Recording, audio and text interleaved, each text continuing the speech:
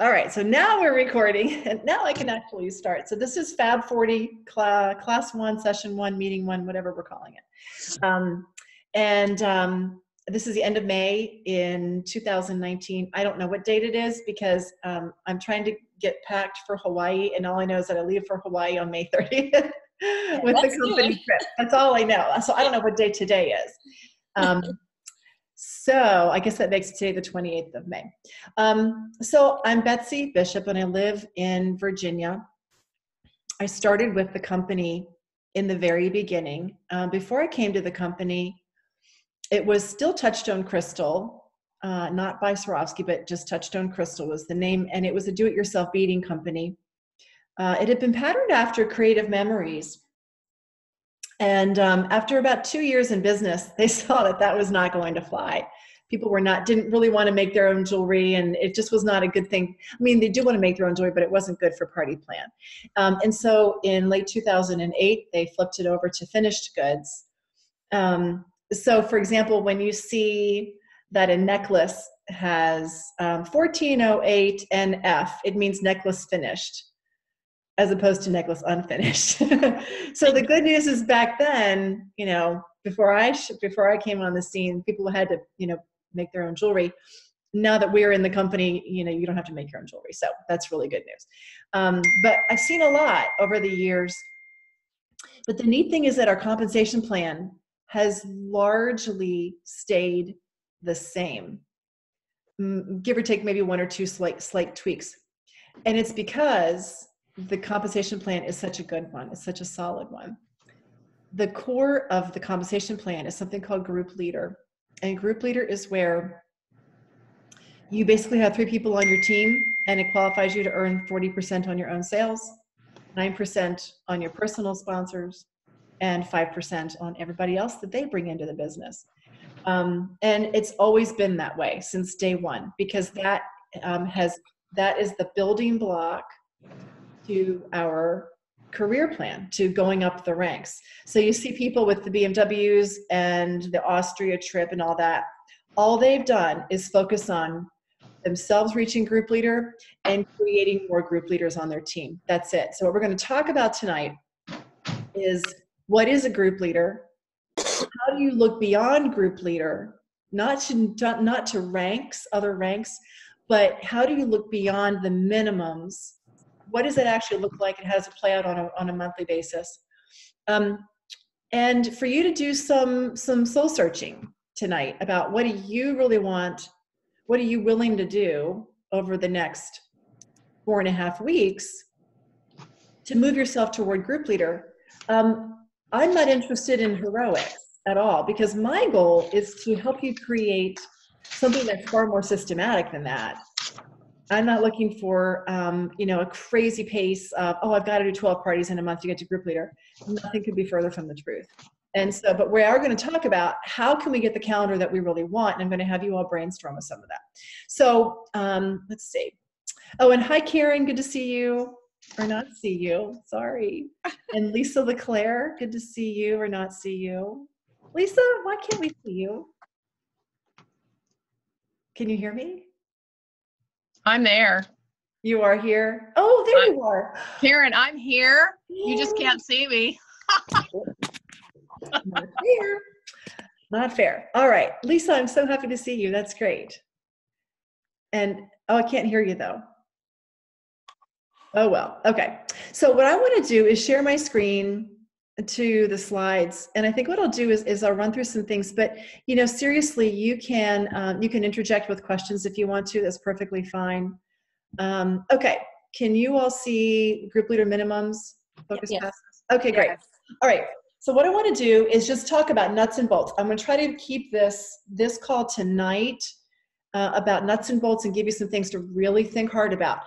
Group leader is not for everybody. It's not a pace that everybody is going to want to keep, but I want you to know what it is so that you can understand that it's not about heroics at all. It's about creating a pattern of business for yourself that pays you the maximum income possible for the amount of work that you're going to put into it. So group leader minimums, this is only the minimums, and we're going to talk a little bit about focusing past it. Personal retail sales in a particular month let's say we're talking about June, okay, because that's our goal. Personal retail sales in June of $1,200 for you. Only $1,200. That's the absolute bare bones minimum. Now, how many parties is that, do you think? 2. 1.5, sometimes 1. Okay. Yeah, that's about right. Between 1 and 2. Yeah. Okay. The second requirement. So can you do 1 to 2 parties sometime during June is a question to ask yourself in order to just hit a minimum. Number 2, 3 PSAQs. So this is where we usually spend the most time. Personally sponsored is the PS. So that means anybody that you have brought into the business. It doesn't have to be this month. It could have been in the past. Active means she sold $1 every 3rd month. That keeps her active, either A1, A2, or A3. After A3, they go inactive, and that starts at I4, I5, I6, and they go all the way down the line. But active means she sold $1 every 3rd month. We don't have anything that's $1, just so you know. And qualified, which means that she sold $500 in a single month at some point. It doesn't have to be her first month. One of the sticking points people get really confused on is that qualified and Glambassador have nothing to do with each other. Right. Glambassador is a part of the Glam plan, which is the new consultant incentives. Qualified is a part of the career plan, and it's a designation that's a permanent designation, and it can never be lost, and it only has to happen one time. So you could have somebody who came in December maybe on your team, or last October, and she might be totally inactive. But if she sells $500 in June, she becomes a PSAQ for you. So anybody can become a PSAQ even down the road. So I want you to keep that in mind, because you may have some people who never qualified, never sold a single thing. They could become a PSAQ of yours because you need 3 of them on your team at all times in order to be, or in each month, to get paid as a group leader. The third one is $1,000 of all the sales in the central. This is called your central group, you and they. 1,000 of the sales have to come from the team, not from you. And the total sales with you and the team needs to be $3,500 minimum. So basically that's you, your 3 people, and anybody else that you've brought on, anybody else that they've brought on.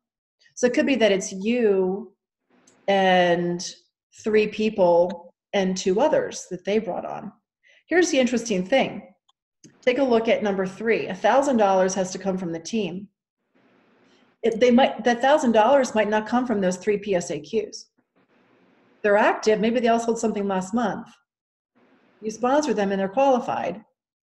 But it might be that this $1,000 minimum came from people that they brought into the business onto your team, right? So that means that you are going to be wanting to work with everybody in your central group. Not just because you're going to get paid on them, but also because you want to see them grow, right? Because out of all those people is where all of your other group leaders are going to come from down the road. So $3,500 in minimum in central group sales.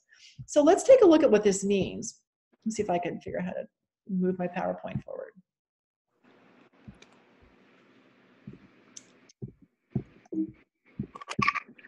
Okay. All right. So if you see this outer ring, the outer ring is group leader at $3,500. And essentially, assuming a 750 party average, we're looking at 5 total parties between 4 people. Now, so give me some of the ways that might look. Where might those parties be coming from? Like what would be a good breakdown of 5 parties among 4 people if you want to get paid as a group leader?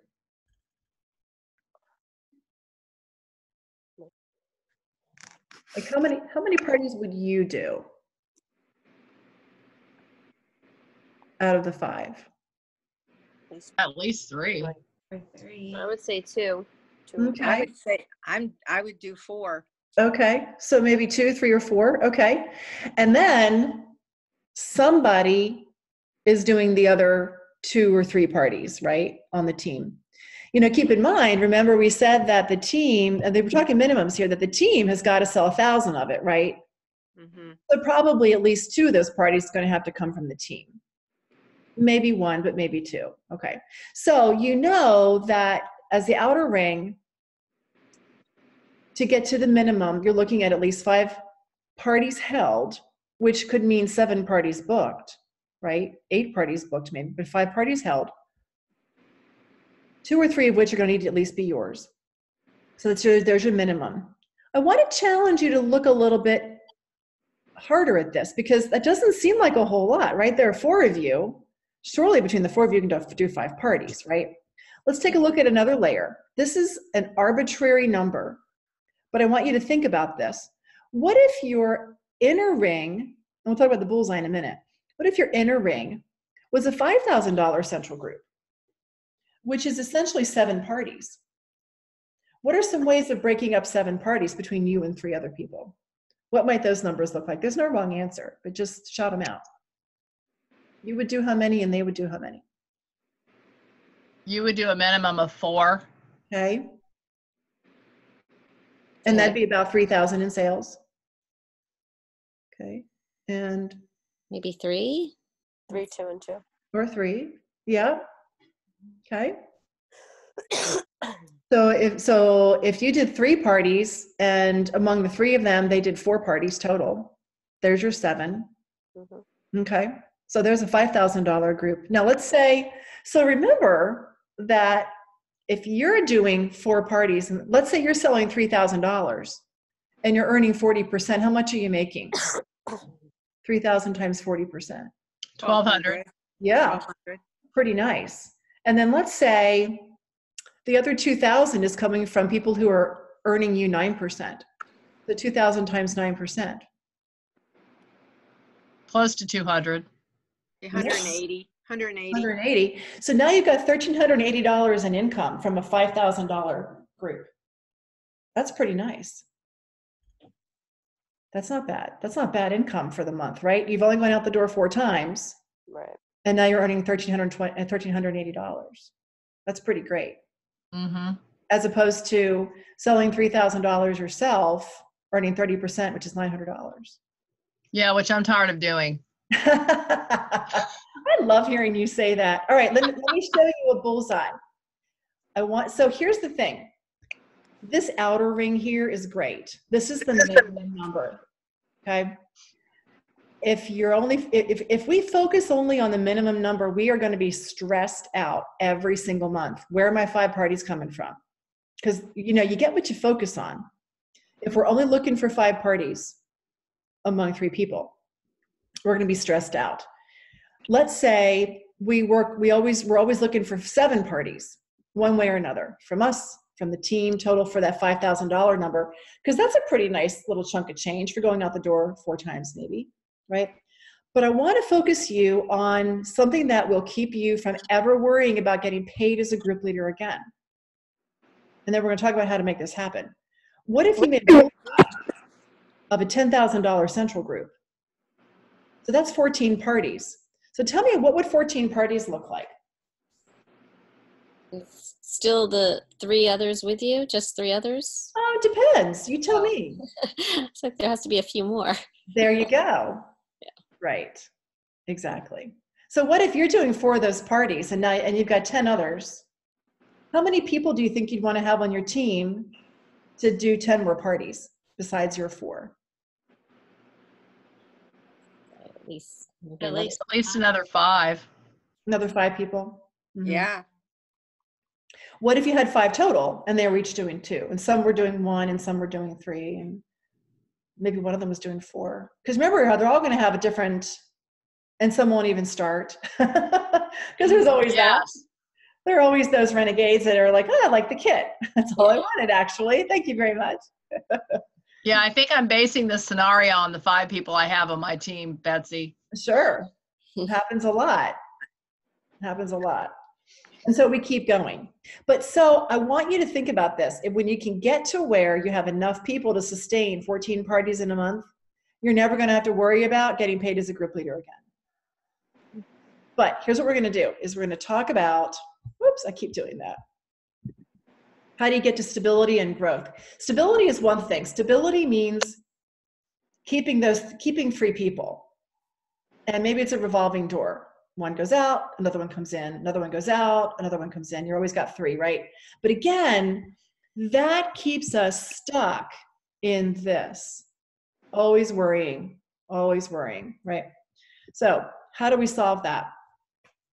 Essentially, it's on average, at least 4 parties a month ourselves, because that's where we're going to meet 40 customers. We hope, might be 30, but hopefully 40. And out of those 40 customers, we're going to find 1 to 2 new people every single month to add to our teams, just because we will get good at it, just because of practice. And that we're going to be sponsoring people with a solid set of expectations on both sides, things that they can expect of us and things that we can expect of them. And that we start them with parties on their calendar. Not easy to do, I'm here to tell you. But the harder we try, the more likely we are to succeed. Not everybody, not all of those 1 to 2 people coming in is going to do what you're going to want them to do, or even what they said they were going to do. That's just normal. But we up our chances when we're doing 4 parties a month, on average, at least. Some people like to do 8 for rapid growth. I'm just talking about growth. I'm not talking about explosive growth. Explosive growth is 8 parties a month. Because at 8 parties a month, you're churning through people, you're sorting through people, and you're creating lists of potential consultants, and you end up with 8 parties a month, you wind up with 2 to 3 to 4 new people every month on your team. And that's real growth. But we're talking about stability and growth, so I don't want to scare you. Okay, so let's talk about, next week we're going to be talking about sponsoring with a set of expectations and with a set of goals before they even get started. You know, helping them to use the Ready, Set, Glam guide and things like that. But we're not going to do that this week. We're going to be focusing on how do we get our calendar filled? How do we get to where we want to be in our own personal business? And then from that, how do we grow our team? So it's pretty simple. But the first thing I want to do is see if we can brainstorm a little bit, because my guess is that, I'm going to stop sharing for the brainstorm part. My guess is that, does anybody here have every party on the calendar that they want for the month of June? Everybody have all the parties they want? Anybody? No. I don't. No. I know I don't. Okay, so that's normal, just so you know. This is the senior executive director telling you that's normal. The question is, are you going to take it as defeat, or are you going to set a goal that is not compromised, not to be compromised? Because it's really easy to let ourselves off the hook, right? But let's take it at a granular level, and you can start taking notes. If you were to tell somebody how to go book a party, what would you say? What would you tell them? Because a lot of times we get stuck, and I might say to myself, well, if I had to tell somebody else how to do this, what would I tell them? Even though I'm stuck, what would I tell somebody else? It's often really good advice, whatever it is I would say to somebody else. So start talking as if you're coaching somebody else. What would you do to book some parties for June?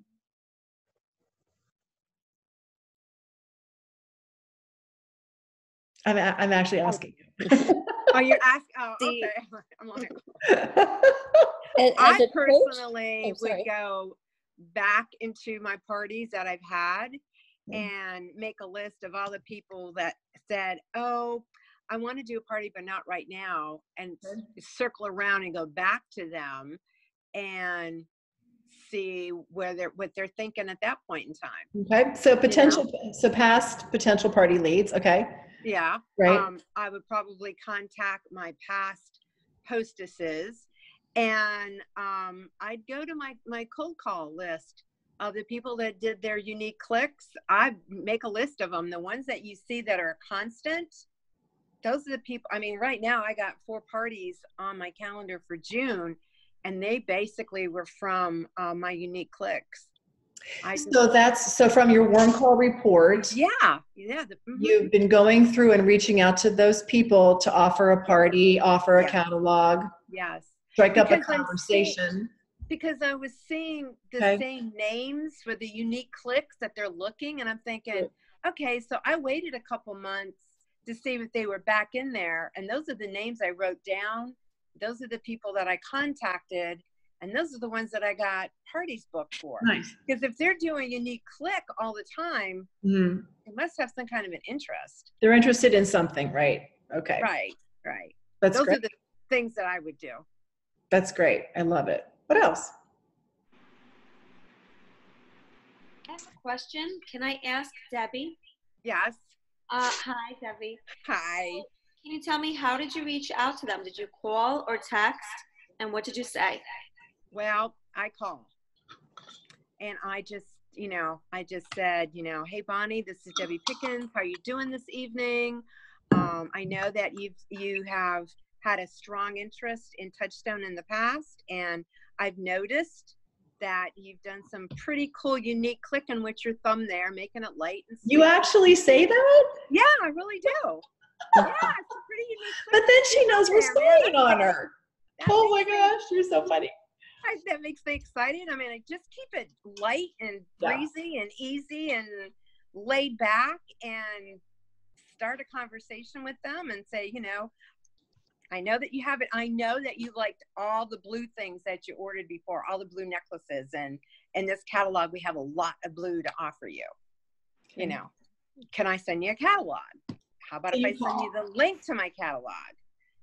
Would you have an interest in possibly wanting to do a party or a get together with your 5 best girlfriends?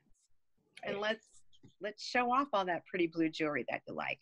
I don't know. I mean, Betsey, you know me. I'm just like, whatever. Debbie loves to pick I up think the when phone. you do that, you're making it about them, not you, Right. what your needs are, but what their needs are, That's a good point. Yeah, but the thumb. Roseanne, does that answer your question? Yeah. Yes, I don't know. I love it. Okay, the little clicks with the thumb. Lisa LeClaire says, ask if they have any friends getting married anytime soon. Ask who, if they have friends. Just everybody. We'll see what she texts back. Jackie, you had an idea. My idea was just, I've been looking at some vendor events, and I was wondering, or thinking maybe I could make some parties out of them.